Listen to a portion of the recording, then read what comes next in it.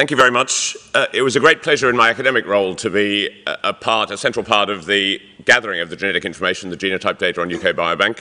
What I'm going to talk about today is work that we've done in our spin-out company, Genomics PLC, around polygenic risk scores.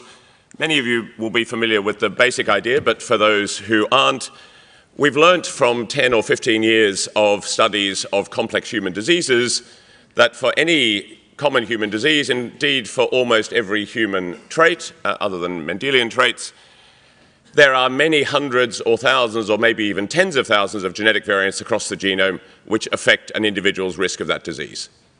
But individually, those variants have a small effect on risk. If you have an A rather than a T at this place on a chromosome, it might increase your risk by 2%, and a C rather than a G here increases risk by 3%, and so on. And the idea has been around for at least 10 years of aggregating this information across the genome into what you might think of as a score and what has become called a polygenic risk score that measures for an individual the impact of these many thousands or tens of thousands or in some cases hundreds of thousands of genetic variants in terms of risk of a particular disease. And you can imagine if you did that across a large number of individuals in a population, most individuals would end up with scores in the middle of a range. They'd have some of these variants which bump their risk up a little bit and some of the variants which bump their risk down a little bit. But there'll be some individuals who have been, for that disease, unlucky. They'll have rather more of the variants that increase their risk.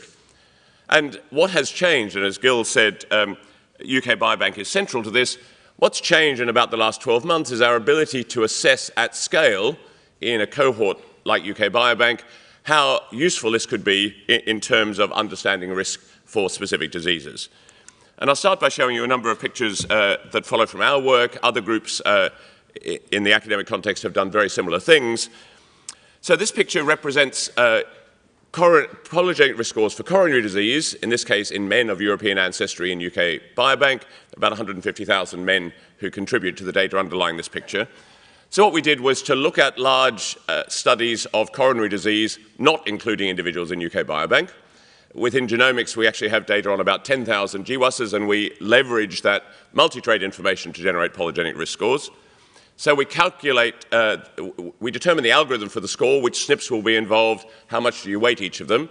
We do that outside UK Biobank and then take it into UK Biobank and ask for different sets of, in this case, men, what happens if we partition them on the basis of their polygenic risk score, what happens in terms of their trajectory and the rate at which disease develops over time. And in the picture that's shown here, the red curve represents the individuals in the top 3% of polygenic risk scores for coronary disease, and it's using the health information in UK Biobank in a kind of Kaplan-Meier way to estimate incidence of disease at different age points.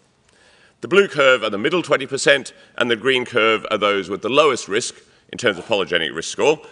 There are a couple of things that follow from this. The first is the red curve is much higher, so if you compare vertically, that speaks to relative risk. The relative risk of a man in this group is about 4 or 5-fold that of the average. And actually, if you look horizontally, it says that a 45-year-old man in this group has about the same, or that group had the same incidence of disease as a 55 or 60-year-old man who's typical, and maybe a 65 or 70-year-old man in another group. And I'll come back to that point later. This is breast cancer, so as you're very aware, there are 2 genes where mutations of a particular kind have a major impact on a woman's risk of breast cancer, BRCA1 and BRCA2. This is ignoring those. This is, again, just combining information from many hundreds or thousands of genetic variants. And you can do that outside UK Biobank, take it into UK Biobank, look at different groups of women based on their polygenic risk scores. And again, those with polygenic risk scores in the top 3% are at substantially elevated risk relative to the average. Their lifetime risk in UK Biobank, which is probably a healthier cohort than average, is almost 30%. And again, if you look horizontally, a 45-year-old woman in this group has about the same chance of having breast cancer as a typical 55 or 60-year-old woman. And in the UK, we offer screening via mammograms to women at age 50. I think it's hard to look at this picture and think if the data were available, we wouldn't want to target screening at these individuals earlier and maybe later for these individuals. So this information can help us target screening. Also, it changes the way we interpret screening. If you imagine a 60-year-old woman in this group has a positive mammogram and compare that to a 60-year-old woman in this group who has a positive mammogram, because the baseline rate of disease is so different, different. The probability that it's a false positive is different and much lower for this woman in the red group than for the woman in the green group. So not only will it change the way, or can it change the way we target screening, but it can and should change the way we interpret screening. Similar picture for prostate cancer. This is Matt Hancock, who is currently, but who knows for how long, Secretary of State for Health in the UK. He spoke some months ago about his own polygenic risk scores. He was interested in this as a potential tool for the future in the NHS, and he wanted to understand from an individual point of view how that impacts an individual and their thinking, and he spoke about some of his results.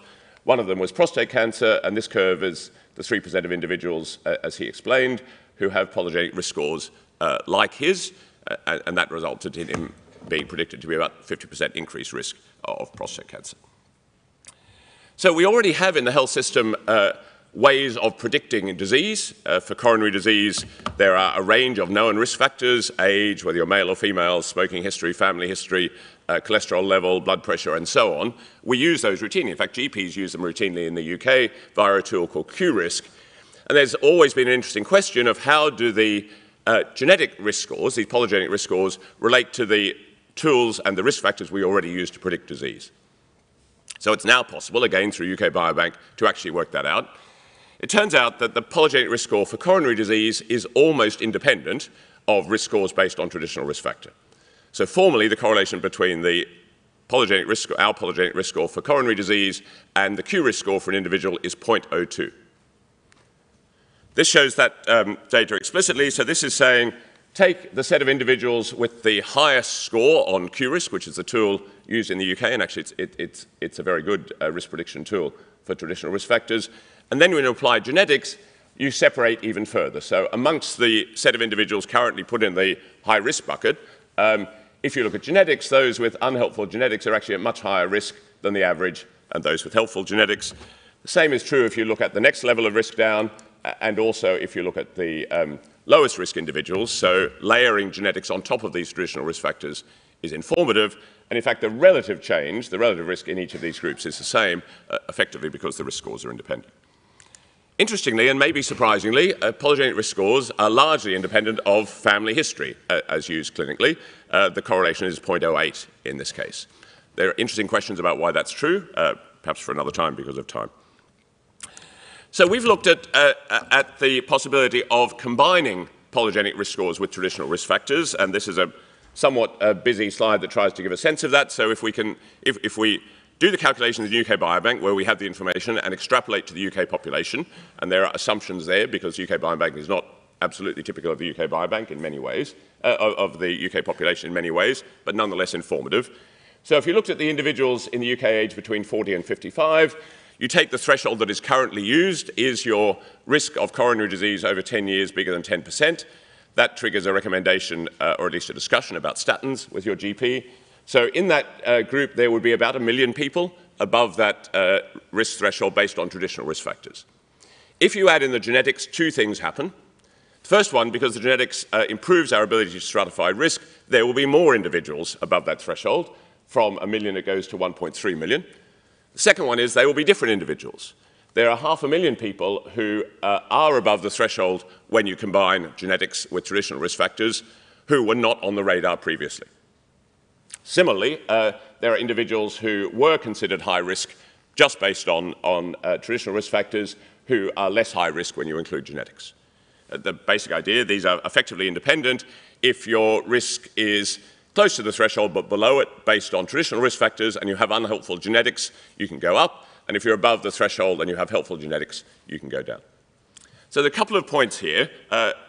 In the case of coronary disease, there's a natural intervention. In fact, current guidelines recommend statins for individuals with this level of risk. So this would give us a better tool to detect and offer that to individuals in question. And it sort of says that there are about 500,000 in this age group, and extrapolating from UK Biobank, about 500,000 people who are kind of invisible to the system currently who meet that threshold were the right data and algorithms available. Genetics adds at different ages, but because age is such a key factor in coronary risk, the way these numbers would change if I looked at 55 to 70-year-olds would be less. but still significant. So one key point is we can identify people who are at high risk that we're not currently identifying. The second one is that the traditional risk factors are very age-related, and partly because age is a key part of traditional risk, but also because things like cholesterol levels and blood pressure and so on tend to increase with age. What's interesting about the genetics is it effectively doesn't change through an individual's life, so we have the possibility of identifying individuals who will be high risk early in their life, and thinking about doing the studies which would help us understand whether if we intervened early, in someone's 20s or 30s, say, with statins, would that be helpful in stopping the development of coronary plaque, of atherosclerosis, rather than waiting until it's relatively well developed and trying to stabilize it. That needs a proper study, but it's one I think that should be done. There are a whole lot of interesting questions about how one takes this kind of information into a healthcare system in general and into the National Health Service. John talked about the early diagnosis cohort. We're involved in that and we'll be doing the polygenic risk scores for those 5 million individuals. And so thinking about how to integrate that with the National Health Service is critical. Actually, in this, it's always naive, I think, to say that anything is easy in terms of implementation in a large healthcare system.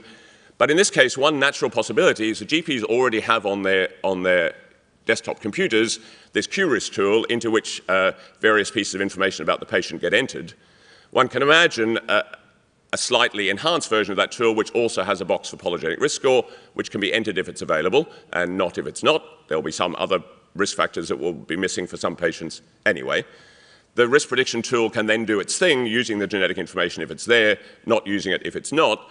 And it comes out with a number, which is the risk prediction, which the GP can interpret and feed back to the patient in exactly the way they do currently.